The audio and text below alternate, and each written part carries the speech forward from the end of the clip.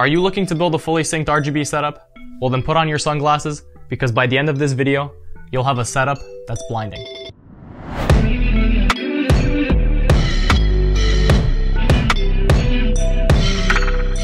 In this video, I'll be your guide through building an RGB setup from start to finish. And the best part is, you'll see how to control and sync your RGB devices with just one application.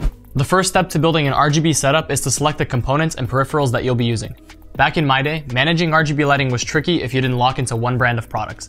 Each manufacturer has their own RGB software, which meant if you wanted to do anything other than have one static color, you were basically shit out of luck. But these days, we can take advantage of applications like SignalRGB that can sync different brands together, and it means that you can pick parts without being locked into a specific brand. I'll tell you what to look for when you're buying your parts, as well as my top picks for each device category. I'll also be leaving a link to the list of every device that SignalRGB supports in the video description, if you want to see all of your options. The first thing you should shop for is the case, because you're going to base the rest of your part selection around it. When you're choosing a case, it's important to not only consider the looks, but also the dimensions and parts compatibility. And I've personally gotten myself into a situation where the radiator hits the RAM, and if that happens, you're gonna have a bad time. A good rule of thumb would be to double check the case dimensions and also read some reviews online to make sure the case is gonna have ample room to fit your components. The best type of case for RGB builds, in my opinion, is one with a glass panel on the front and side to show off all of that RGB goodness. But you also want it to have decent airflow, and so for this build, I'll be using Lee & Lee's 011 Dynamic, which also has an RGB strip built into the front of the case that's supported in SignalRGB. It also has plenty of room to easily manage the rat's nest of cables that's basically inevitable when you build an RGB PC. Some other cases I recommend are the Height Y40, Height Y60, Corsair 4000X, and Corsair 5000X. Next, you're going to want to shop for some fans. My top picks for fans with good performance would be the Corsair AF Elite fans, Corsair LL fans, Thermaltake's Tough fans, and Lee & Lee's Uni fans, which have a unique daisy chainable design that makes cable management easier. Now, if you want something that's absolutely loaded with RGB, then Corsair's QL fans or Thermaltake's Ring Quad fans would be a good choice at the expense of some performance. And you should also decide if you want 120mm fans or 140mm fans if the case you chose supports them. 140s are generally quieter than 120s at the same RPM, and you can get the same or better cooling with less noise, which is something to consider. And some cases like the 4000X and 5000X also come with RGB fans, so if you want to save money, then keep the fans that you already have in the case and buy more to keep a cohesive look. For this build, I'm going with Lee & Lee's Uni fans because they look great, they perform well, and the cable management is so much easier. I need 9 of these fans, so for this build, that's going to cost me $230. As I was going to lay out the parts on the desk, I realized that Amazon shipped me the wrong fans. These are the SL Infinities, and I had ordered just the regulars. If I was to get a 3-pack of these, it would be $300, not $230. So thank you, Amazon. Alright, so now it's time to figure out which motherboard you want to use so that you can buy your CPU and RAM based on it. Almost all gaming motherboards have RGB these days, and Asus is a solid choice both for reliability and the fact that they have great support in SignalRGB, including the RGB headers, which we're going to be taking advantage of in this build. Now, if you're on a budget, I recommend going with previous generation motherboards. And if you don't care for Wi-Fi, you can save even more money by going with a motherboard that doesn't have Wi-Fi included. Now, for those of you with a deeper wallet, you can spend more, especially if you're looking to overclock, but my personal take is that you'll get plenty of performance with cheaper motherboards, so you don't really need to get the most expensive latest generation stuff. With that being said, I'm going with a motherboard that is 2 years old at the time of this video, and that's the Asus ROG Strix Z590A, which I got brand new for only $150, and that's cheaper than the RGB fans. With the motherboard selected, it's time to shop for a processor that fits the socket. And unfortunately, there aren't any RGB processors yet, so your only options are boring old regular processors. What you choose will depend on what you're looking to do. If you don't need the best performance and you're not going to be using the PC for heavy workloads, then you'd be fine with just about any budget processor. What you want to look for is a processor with at least 6 cores, which will be enough to handle modern games and decent workloads. Now, if you want a more future-proof build, then I'd suggest an 8-core processor or higher, and you can save a little bit of money by going with a processor without integrated graphics. In my case, the regular 11900K with integrated graphics was $350, so I went with the Intel i9 11900KF for $328. I saved $22 that I can use on the next item in our shopping list, which is the CPU cooler. Processors generate a lot of heat, and so you're going to need a good cooling solution, but it also needs to include sweet RGB. And there's 2 ways you can approach this. The first and easiest way is to go with air cooling. I recommend the Arctic Freezer 50, which supports both AMD and Intel, and it has addressable RGB lighting. The second way to go is with liquid cooling, and today this is easier than ever with AIOs or all-in-one liquid coolers. I recommend either the NZXT Kraken X series, which has an infinity mirror on it, or the Corsair Elite series that lets you add a custom plate on the pump head. I'm going with the Corsair H150i Elite, which has a 3-fan radiator that fits at the top of my case, and I also have a custom plate on it that says SignalRGB. I'll be sure to leave a link in the video description to where you can get one of these plates. And just make sure that whatever cooling solution you go with fits in your case and it's compatible with your motherboard, because coolers can bump up against tall VRM heatsinks and RAM. And speaking of RAM, that's the next item on the shopping list. Depending on your motherboard, you're either shopping for DDR4 or DDR5 memory. DDR5 offers better bandwidth and capacity, but it has higher latencies and offers only slight performance gains in non-professional tasks. So the high cost makes it the less practical choice for most PC users, unless you really need it for demanding tasks. So if you choose to go with a motherboard that supports DDR4, then you're going to save more money and you'll still be able to game and do all of your daily tasks just fine. I recommend getting at least 16 gigabytes of RAM, but if you can, then go for 32 gigabytes just to be more future-proof. As far as clock speeds go, I personally wouldn't go lower than 3200 megahertz, and so for this build, I got a used set of 4x8 gigabyte Crucial Ballistics RGB RAM running at 3600 megahertz for only $100. You can find brand new DDR4 RGB RAM on Amazon with the same specs for about $150 or less. Whereas if you went with DDR5 RAM, it's mostly sold in pairs of 2 with no less than 32 gigabytes, so at the time of this video, it would cost over $300 if you wanted to fill all 4 RAM slots for the maximum amount of RGB. Probably the most expensive item on the shopping list will be the graphics card. Most graphics cards these days have RGB included, but I'd recommend going with the Asus Strix cards if you want individual LED control in SignalRGB. Other brands will just be treated as one RGB zone, and that's just due to hardware limitations. In general, you should buy a graphics card that makes sense with the processor you're using.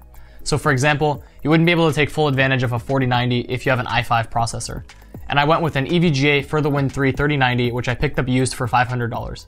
It's going to pair perfectly with the processor I'm using for this build. Also, with graphics cards getting bigger and bigger, make sure that the one that you're getting is going to fit inside your case. Now that we're on the topic of things not fitting, storage. You're going to want to buy an SSD with plenty of space for your games, because some titles like Call of Duty Warzone 2 are literally over 100 gigabytes. Now that's a lot of damage! And these days, I don't even get anything less than 1 terabyte, especially since prices have dropped a lot over the past few years. I'm going with the 1 terabyte WD Black SN850X, which is a great value at the time of this video, because for only $100 you'll be able to take advantage of Gen 4 PCIe and get speeds up to 7300 megabytes per second. And now moving on to the part that's going to power everything, the power supply. You can use a power supply calculator to determine how much power you'll need for your build.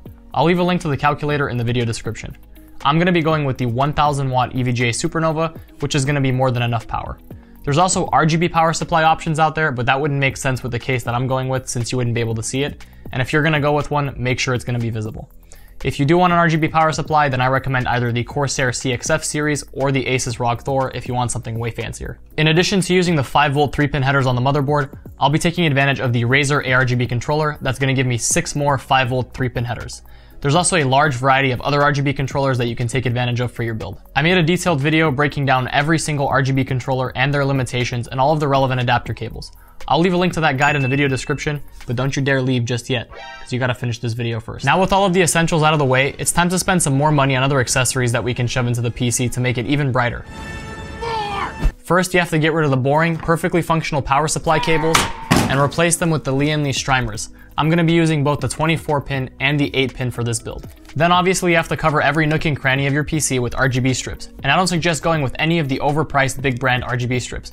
You can get the exact same results with affordable options like EZDIY-FAB's diffused LED strip kit, which is only about 20 bucks. With graphics cards getting heavier, you should consider investing in a brace that's going to keep it from sagging. But don't settle for just any normal brace. Get one of these RGB braces, which is also from EZDIY-FAB, for about $25, and now you can support your GPU with style. Some other accessories you might consider, which I personally won't be putting in this build, are the Cooler Master RGB AIO tubes, Corsair's LC100 triangles, which are basically just mini nano leaves for the inside of your PC, and they're really expensive. And if your motherboard doesn't have a heatsink on the SSD, then you can slap on the RGB SSD heatsink from EZDIY-FAB. That covers everything for the PC portion of the shopping list, and now it's time for everything else, starting with the monitor. SignalRGB supports a few monitors with RGB built in, the Alienware AW3423D, the LG UltraGear 27GN950, the Razer Raptor, and MSI's Mag series monitors. If you like any of these monitors, then you're good to go, but you shouldn't get a monitor just for the built-in RGB. Make sure it has the specs and size you're looking for, and then you can always add your own RGB with strips later. Now moving on to keyboards, my recommendation for a membrane RGB keyboard if you're on a budget would be the SteelSeries Apex 3. If you can spend a little bit more for a budget mechanical keyboard, then I would recommend the Corsair K60 Pro SE. If you want a keyboard that just absolutely maxes out in the RGB department, then you should take a look at the Rocket Vulcan 2, which has 2 LEDs under every key and also an RGB wrist rest. You can also get QMK keyboards to work with SignalRGB, and that would be keyboards from brands like Glorious, Red Dragon, Drop Control, and more. It requires flashing the firmware, and if you do want to learn more about that, then I suggest hopping on the SignalRGB Discord server. Now for mice, the SteelSeries Rival 600 has dropped in price to less than $40 recently, which makes it a really good budget option. But if you want more RGB, the Razer Basilisk V3 has a sweet RGB underglow. And then there's the Roccat Kone XP, which is a bit more expensive, but has the most RGB I've ever seen on a mouse, and that's what I'll be using for this setup. And of course, you can't have a mouse without having a mouse pad to rest it on. And why settle for a simple mouse pad when you can get one with RGB? The SteelSeries Quick Prism is my top recommendation for a regular size RGB mouse pad.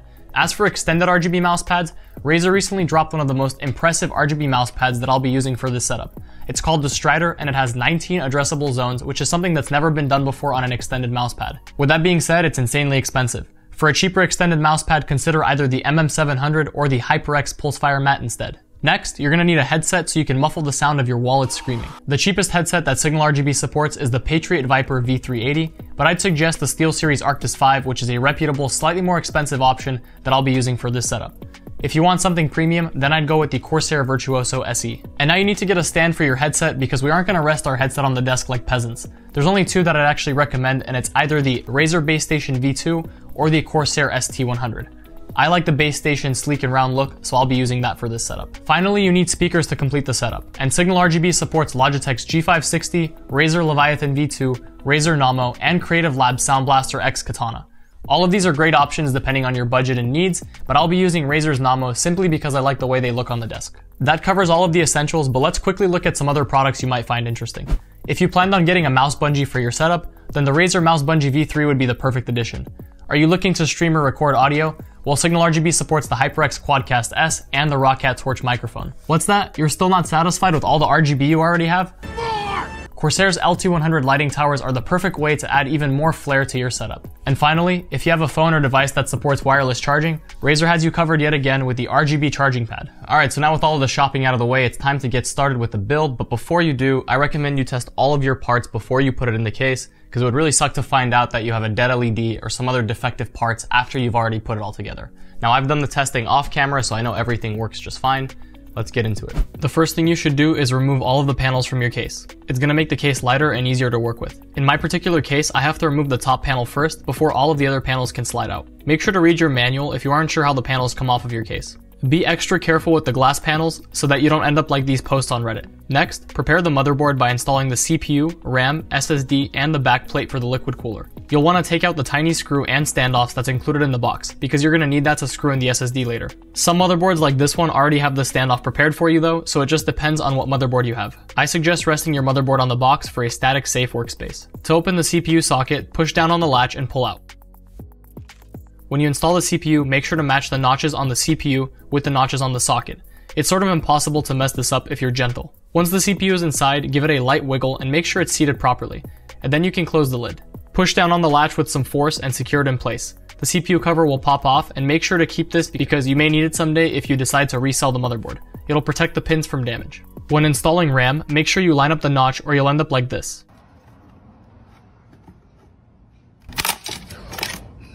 You'll need to apply a light pressure until you hear a click sound. Most motherboards these days have a heatsink over the SSD slot, so you have to unscrew that first. Then make sure to peel the film off of the thermal pads before installing the SSD.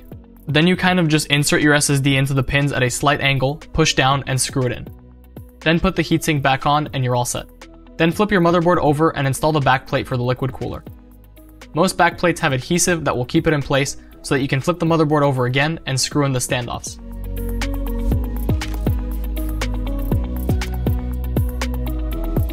With all of that out of the way, it's time to mount the motherboard in the case. Don't forget to put the I/O shield on if your motherboard doesn't have it pre-installed. Line up the motherboard with the holes for the screws and then get to work with a screwdriver.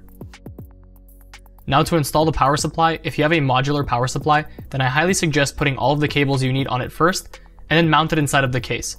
Mounting a power supply is easy, it's usually just 4 screws, and make sure to pay attention to where the fan is facing. This is going to depend on which case you chose, and if you went with an RGB power supply that you want to show off.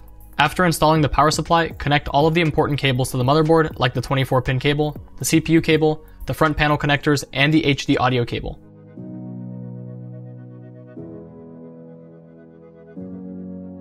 If you don't know how to connect the front panel connectors, then refer to the manual. A tip from me is that there's a little triangle on the reset and power switch connectors that indicates plus, and the side without the triangle is minus.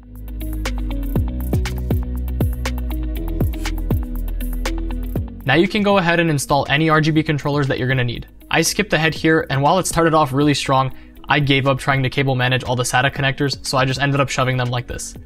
Consider this a more realistic guide that shows you the ugly side of RGB PC building. I'm using 6 RGB controllers, the Lian Li Strimer Plus controller, the Commander Core controller, which is required for the Corsair AIO, the Razer ARGB controller, and 3 Lian Li Infinity fan controllers. The reason I need to use all 3 of the included fan controllers is because if I was to connect all 9 fans onto one controller, I would experience laggy RGB effects with SignalRGB. It's purely a limitation with the firmware on Lian Li's controllers, and I go over this in more detail in my RGB controllers guide that I mentioned earlier. Essentially, 3 fans per controller is the sweet spot. If you ever need more internal USB ports, you can buy these cheap hubs, which I'll link in the video description. With all the controllers installed, it's time to mount the fans and the radiator.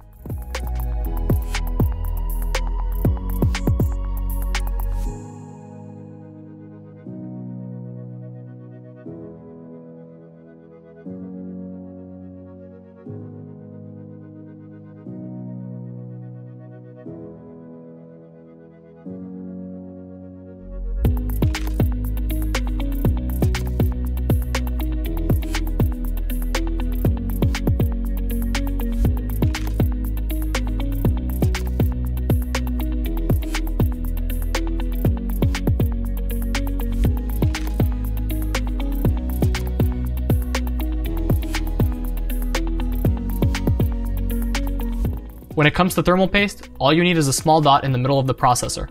Then place the pump on top and move it around slightly to spread the thermal paste. Hand tighten the screws in a crisscross pattern until it gets really hard to turn. Then you're done. Now for the accessories, the EZDIY-FAB strips are going around the motherboard, and they include these convenient routing clips. But I'll be completely honest with you guys, the adhesive isn't that great, and it's not easy to get the strip to sit around the motherboard. Install the graphics card and then the RGB brace. It may take a few tries before you get it to the correct height to support the graphics card. After that, connect the cables to the graphics card.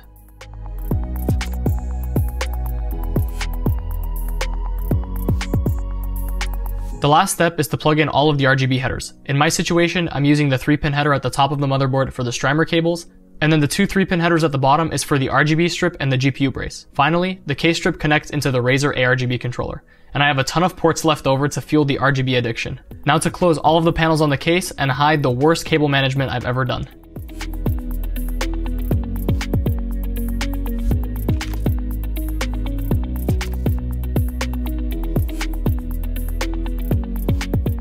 This is how the setup looks with everything on the desk.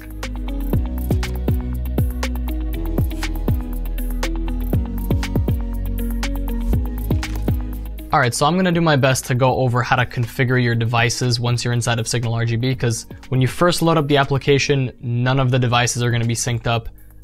You have to go in there and you have to configure everything, so I'm going to do my best to kind of go over this as I do it in real time here. So to start off, I know that I have 3 devices connected to the motherboard headers, so I'll start there. Now I know that I have the Lian Li Strimers connected to channel 1 because if you look over here, you can see that they're flashing red. So I'm just gonna go ahead and select Strimer, Strimer Plus. For channel 2, I know I have the GPU brace because you can see it flashing blue right here. So I'm gonna go ahead and select the EZDIY-FAB 16 RGB GPU holder.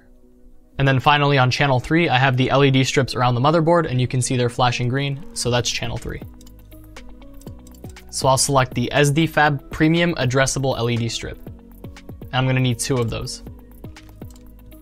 Alright, now with everything configured on the motherboard, I can move on to all of the Lian Li fan controllers. And on each of those controllers, I have 3 fans connected on channel 1. So I'm just gonna select Lian Li SL120 Infinity 3 times.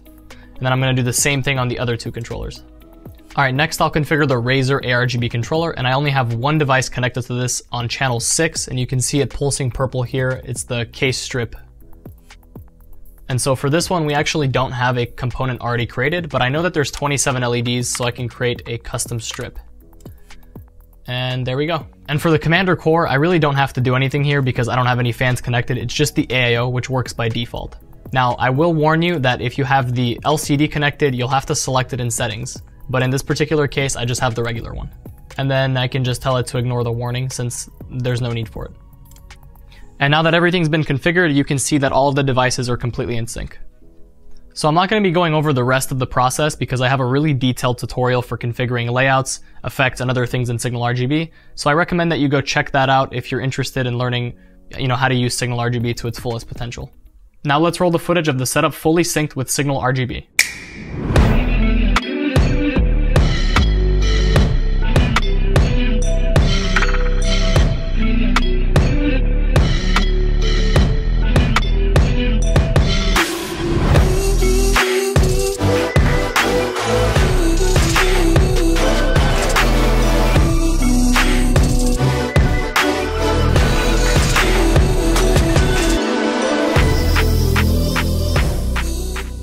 Thanks for watching this video. I hope it helps you build your RGB setup, and be sure to comment, like, and subscribe to the channel for more videos.